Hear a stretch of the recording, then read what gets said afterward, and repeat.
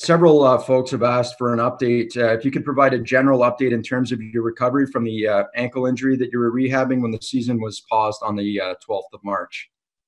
I'm feeling really good. Obviously, given the circumstances, it's a bit tough to tell on ice-wise. I have a pair of skates at home that I haven't yet put on, but I have been training very hard. I've got a pretty sweet setup at home. I'm pretty fortunate. It's where I trained the summers. Everything was kind of in storage. I hadn't really been anticipating an early start like this, but I've been able to push it pretty hard, and it's responding well. I'm feeling better and better every day. I've been running. I've been active, jumping on it. No issues, no ill effects. So I would imagine I'm very far along, if not completely healthy. Okay, that kind of lends to Kyle Bukakis from Sportsnet asked, given that you were one of the few Senators who was not required to immediately self-isolate, I think you just touched on it, but have you had a chance to skate whatsoever since the middle of March? Yeah, I have not skated. I think that was more of a personal decision for me. I am very conscientious of having an eight-week-old son at home, and I don't want to be exposing myself to anything that I could potentially bring home and in turn expose my wife and Miles to. So, having the setup I have here, obviously you can't replicate hockey, but I'm pretty much in a full training regime right now. So it's kind of a personal decision to not be on the ice. Okay, and the next question, again, I think it might be something that you just touched on, but Brent Wallace at TSN is asking, with where you're at in your recovery, would you consider yourself now cleared to play?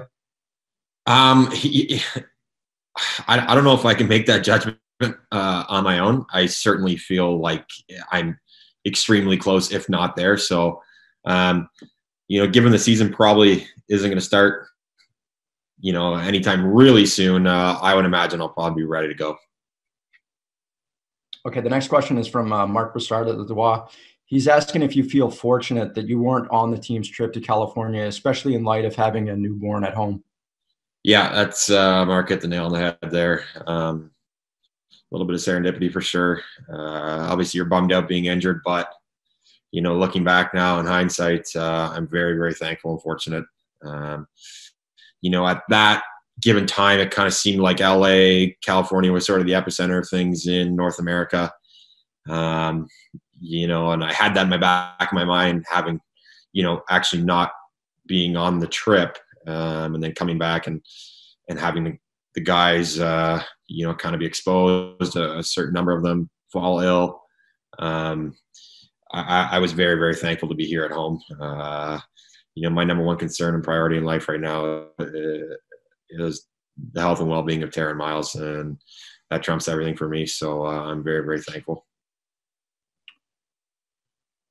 Okay, the next question is a follow-up from Brent. He's asking what it was like to see as many teammates as you did fall ill on account of COVID-19. Yeah, what a strange situation. It's nothing new to hear that, but it's just something I've never thought I'd ever have to think about or worry about. Tara and I have had this discussion numerous times, kind of trying to digest everything and make sense of it. And it's nothing in your kind of wildest imagination you would imagine happening. And, luckily I'm in a field and a profession where it's a lot of, young, healthy men who are kind of in peak physical condition. And it seems like that's not the most at-risk group. But again, there's, more and more kind of news and information out there that the young people are being sick. So I think at the time I wasn't, as concerned, knowing that these guys are in great shape and very healthy, but it's still alarming for sure. This situation, this virus, it's also new and there's not a lot known about it. And, when it's people you care about, like family, and they get sick with anything, you're going to be concerned. So thankfully it seems like everyone's on the mend, or if not healthy, fully already. So thank God for that. Okay, our next question is from Bruce Gary of Post Media. He's asking, in light of the fact that you're from Ottawa and that you've seen some of the effects of the virus firsthand, what message do you have for folks here with regards to social responsibility? It's a great question. And I think the message has to be consistent and clear. And, we all have to make sacrifices here. It's our civic responsibility and civic duty to make sure we're looking out, especially for, the most vulnerable members of our community, the people who are immunosuppressed, the elderly, people who are very susceptible to this virus. And it is more likely than not going to be life-threatening for them. And, we all have to make a sacrifice here. And at the end of the day, for a lot of us, we're very fortunate, and it's not a hard sacrifice. We stay inside, and we're responsible, and we're empathetic and compassionate, and understand that there's people out there who are depending on us being safe and responsible and self-isolating. So let's all band here together. Let's suck it up for a bit. Let's do what's best for this community, and make sure we're taking care of our own. Okay. A follow-up from Bruce here. He's asking if you feel that it remains realistic that hockey will resume this season. And if you do, he's asking your thoughts on what the first game back would feel like. That's an interesting question. Realistic, I mean, yeah, sure. I can see it, a scenario where we do get started. There's a lot at stake for us as a league, as players, as professionals. But, I think the bigger thing for me here is, ice hockey is a game. It's a sport. And I understand that, sport happening is that, kind of that return to a sense of normalcy, and it can be good for people in kind of coping and getting over this. But, I think what's even more important are these, tangible health results, where people are healthy and safe. And that's my priority right now. And I think, as a players union and as a league, we really have to plan for anything going forward. And if we do get the green light, certainly you want to be ready to hit the ground running. But at the same time, you don't want to sound tone deaf. We're a group of extremely fortunate, privileged people who, aren't going through much hardship right now. Are we losing revenue? Sure. Are we going to take a hit for it financially? Sure. But we're still in a much better position than 99% of the population. And I think we need to be cognizant of that. The sanctity of the game and playoff tradition, that means nothing when people in our communities are losing their livelihoods, losing jobs, struggling to make ends meet financially. Local businesses are floundering. All that stuff should take priority right now. And that's my focus. Hockey's still going to be here after this pandemic. And we have a lot of passionate people in our union and in our league who are going to do what's right and get this thing going when the time is right.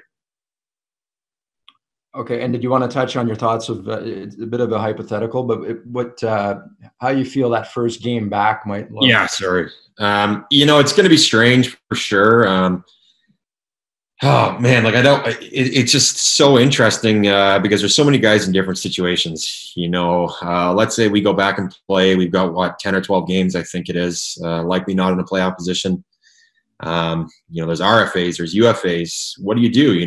Do you dive in front of a puck and put your face and your body on the line? I mean, it really is an interesting question. There's going to be guys who by all rights, are going to want to ease into things. You can't go right into a game speed and expect guys not to get hurt. So it's going to be strange. I think guys will be pretty understanding out there. We're all going to play hard. We're all going to compete.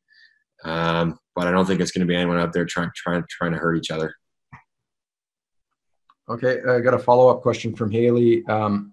She's asking if you can speak, maybe as you reflect on the season that was, and also in looking forward, if you can speak about your experience as someone who was looked upon as a veteran leader for what is or what was and what is a rebuilding team.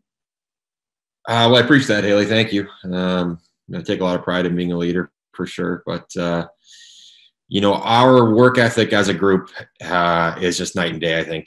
In training camp in the first month of the season, we were all like, oh, man, these practices are so hard, so tough. How are we going to survive this? And then next thing you know, that just kind of becomes the norm. You come into the rink and expect nothing less. That's how hard you work. That's just the standard we've set for ourselves, and the standard that DJ and the coaching staff have set for us. I think that's going to, be a big thing going forward here. because that way when you have guys come in who might not be on that same program, the collective group sort of bends them to their will, and that's how you create culture. And I think we've taken a huge step in that right direction. Obviously, the losses suck. We don't like that. We don't want to keep going down that path. But it's a talented group here. A lot of young guys who are going to find their feet and be impact players in this league. And I think it's exciting times for going forward for sure.